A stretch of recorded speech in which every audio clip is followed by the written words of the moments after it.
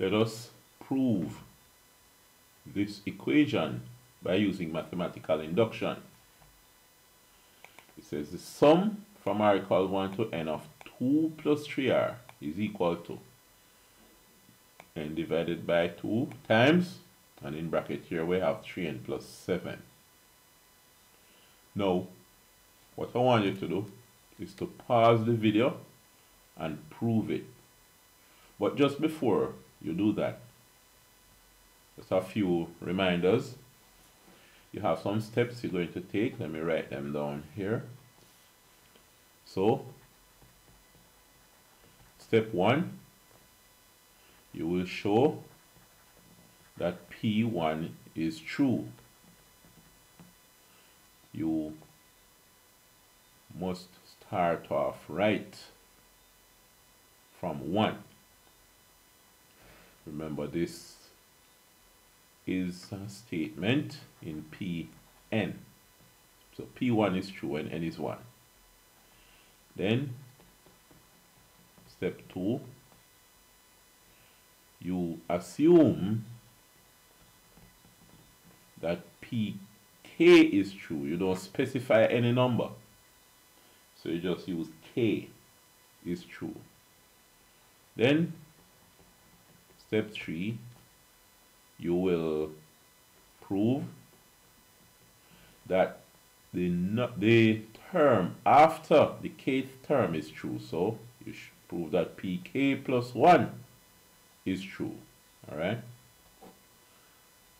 And the other thing, this involves a sum, a series. So you see the r equal 1 to n.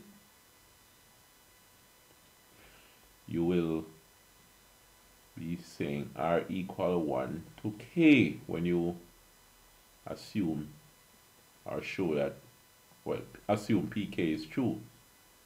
Then after that, you go to pk plus 1. You will be summing from r equal, well, this should be 1.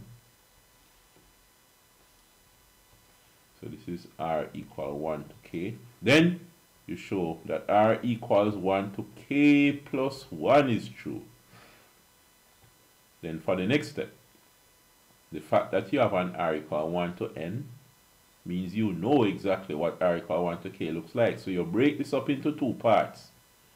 So you're going to sum from r equals 1 to k plus the k plus 1th term. Alright? So, just hints and reminders to help you out. So, use those and go ahead and prove it. Okay, have you finished? Now, let us go ahead with it. So here,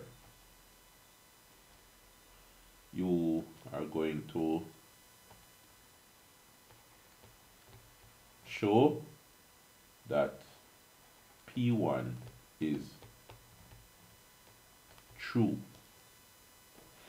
Now, remember, at P1, R is 1. So 2 plus 3 times 1 equal. N also happens to be 1.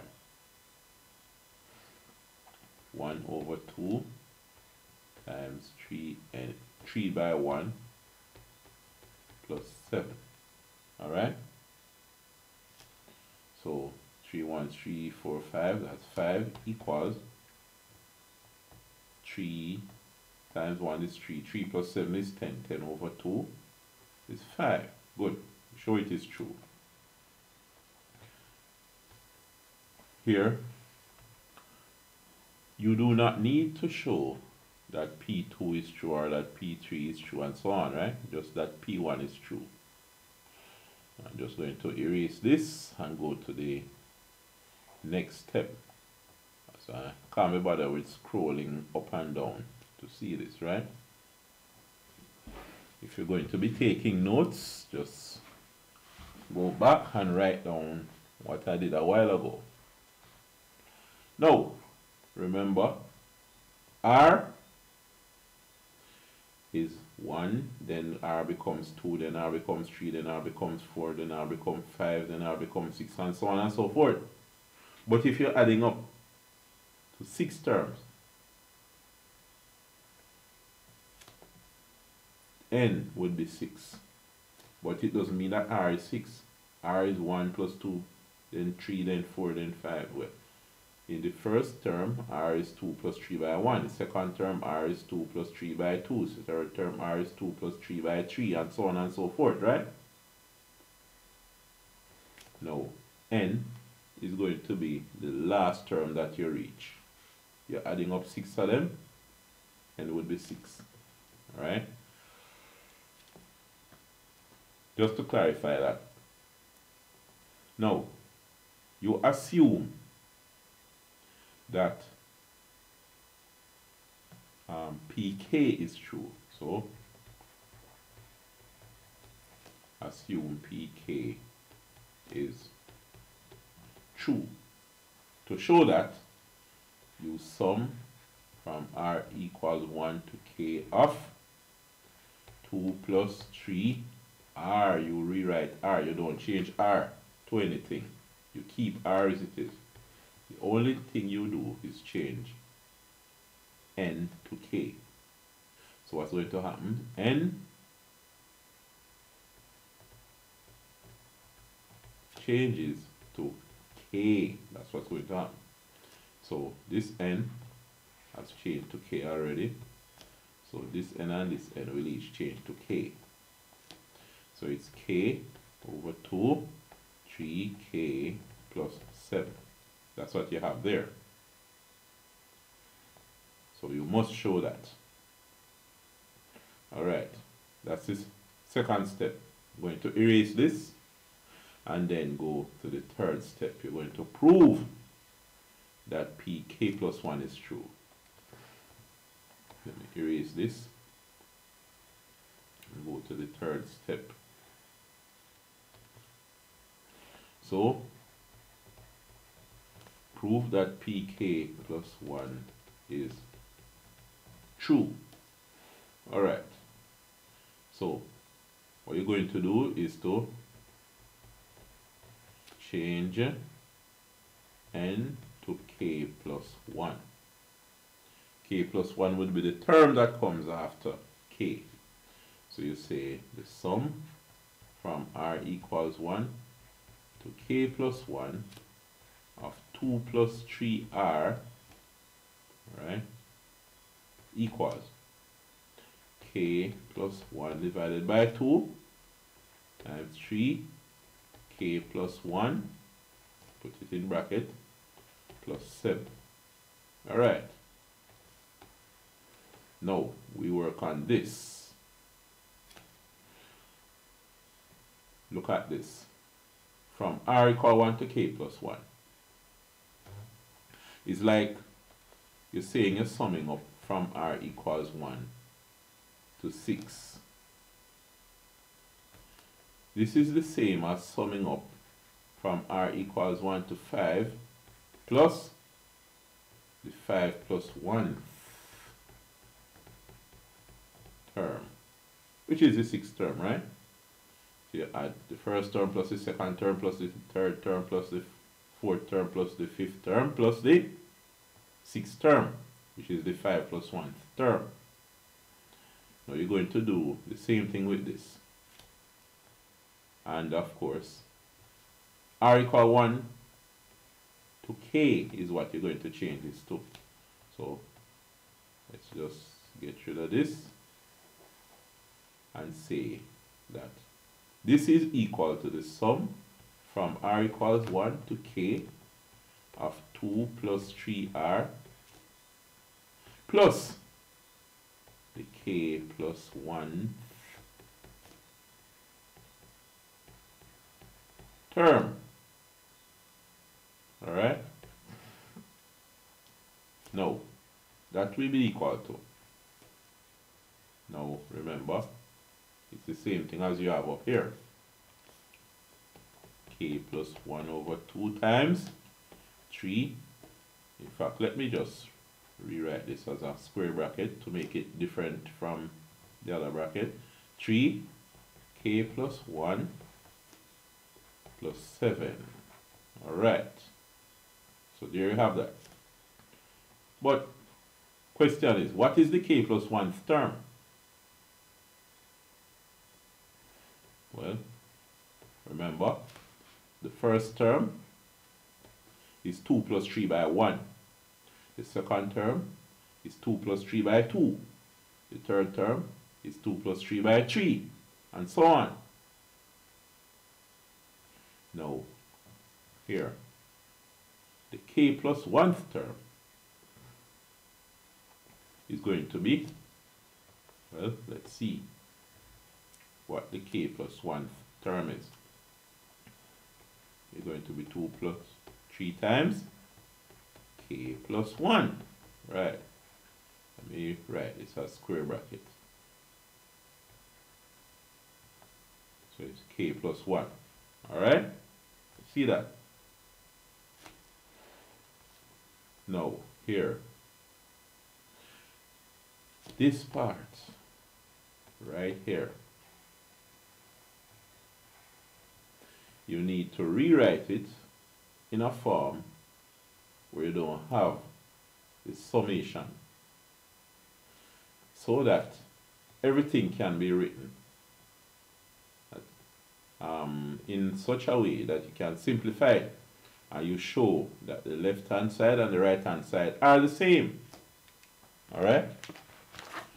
Now, here, it means we're going to rewrite this part that says the sum from r equal 1 to k of 2 plus 3r.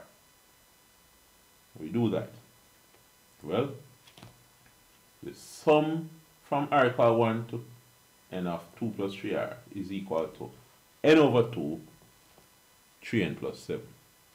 So if we're going from 1 to k, it would be k over 2, 3k plus 7. Alright? So it is k over 2, 3k plus 7. Just that we write it just like this one up here, but we change n to k. Alright? Alright, so we plus, well,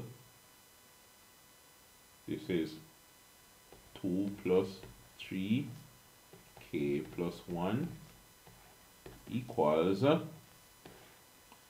we have k plus 1 over 2, 3k plus 1 plus 7. Alright, we simplify them now.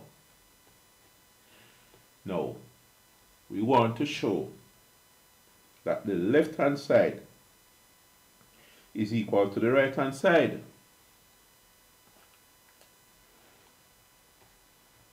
Let us do some simplification to both sides. They make them a bit simpler. Suppose we say this is k over 2 times 3k plus 7. But hold on. This is the same thing as k by 3k plus 7 over 2, right? Plus. Alright, this is 2 plus 3 times k is 3k plus 3 times 1 is 3. But then we have 3 plus 2. Alright? It's going to be 3 plus 2. But 3 plus 2 is 5. So this amounts to 5. Alright? So we have that part. This is equal to,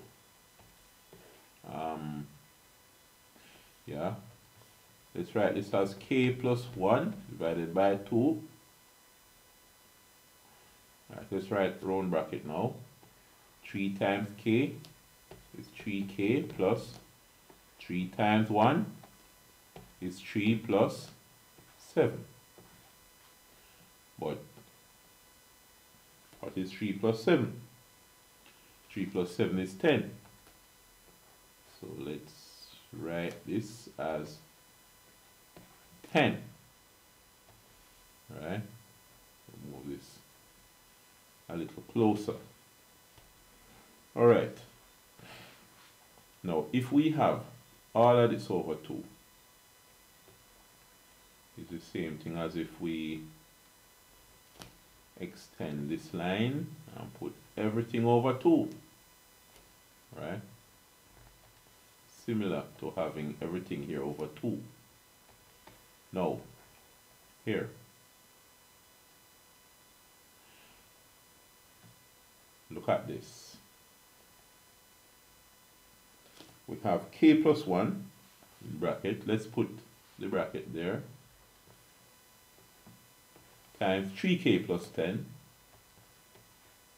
All over 2 on the right. On the left hand side, we can do some amount of fraction.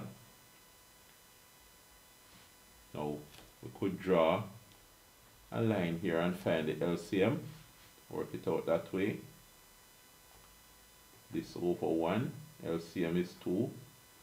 But you could do that, but let me use common denominators because the LCM method is where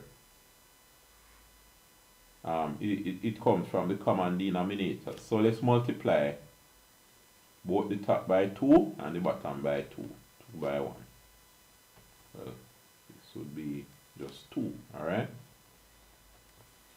So both denominator and numerator multiplied by 2.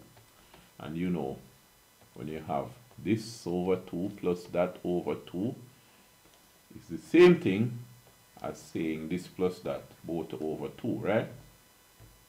So we're going to have k, 3k plus 7 plus 2, 3k plus 5 over 2.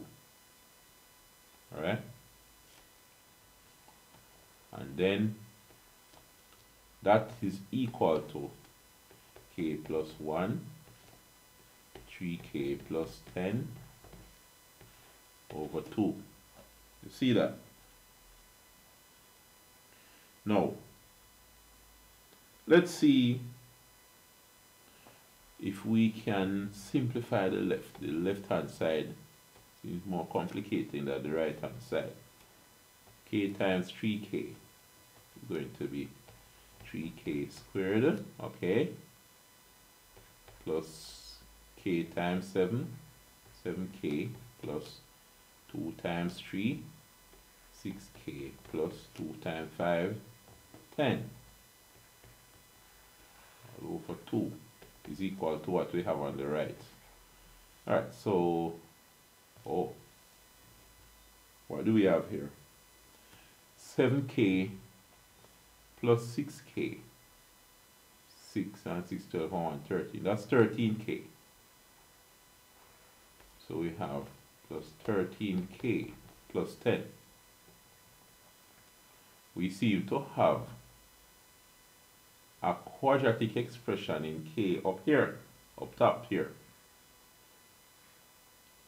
Now, we could multiply out what is on top of the 2 over here and see if it is similar to the 3k squared plus 13k plus 10. We could also factorize what we have on the left up top and see if it is similar to the k plus 1, 3k plus 10. As a means of remembering our factorization, instead of multiplying out the right up top here to make it look like this, let's factorize what we have on the left to make it look like this. Well, assuming that we're on the right track and didn't make any mistake, we should be able to factorize it. If AC method, we have 3 times 10 is 30. 3 by 10 equals 30. We think of two numbers that multiply to give 30 and add to give 13. Well, 10 and 3 quickly come to mind. 10 3 is 30, 10 plus 3 is 13. Right. So it's 10 and 3. So here, at one end, we have 3k squared. At the other end, we have plus 10. But in the middle now, we're going to break up 13k into 10k plus 3k. Or 3k plus 10k. Doesn't matter which one I put first. So plus 10k plus 3k. All over 2. So we group and factorize again. This is equal to what we have on the right. I'll soon rewrite it. Can't be bothered to be writing it over and over, but I'll soon write it. 3k squared plus 10k. Common factor is k. Inside the bracket you have 3k plus 10. Alright? Factorize 3k plus 10. Well, the common factor is 1. So it's plus 1. Inside the bracket 3k plus 10. Alright? All over 2 equals what you have on the right.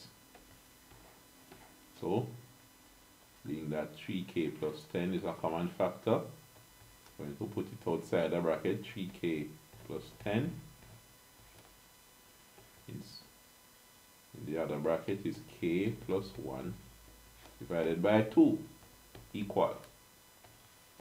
Alright, what did we have here? K plus 1, 3k plus 10 over 2. Alright. There's k plus 1, 3k plus 10 over 2. It's just that we had the k plus 1 in the second position. But let's move it over here and move the 3k plus 10. Let's move it a bit further here. And then the 3k plus 1, put it back here. So what we have on the left matches what we have on the right. So the equation is proved.